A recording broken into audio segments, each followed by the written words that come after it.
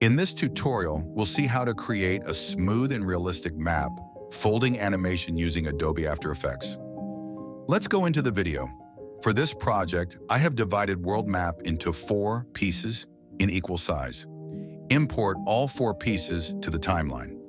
Now arrange the pieces to form a world map. Then adjust anchor point, map 2 and 1 to the right side edge, and other 3 and 4 to the left side edge. Now convert all 4 map images to 3D. Create null object, convert this also to 3D. Now start linking map, first image to second image, and fourth image to third image.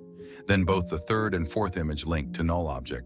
Rotate the null object to prospect view. Select all 4 map image, press R to rotate, and add a key point in first frame. Then move the time to 1 second and add a key point. Now move to the first frame.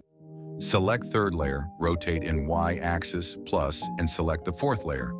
Rotate in Y-axis minus. Now we can see the half map is folded.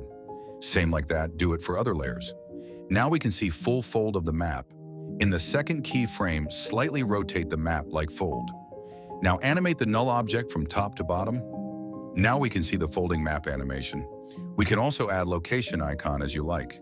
Add some more beauty to your project.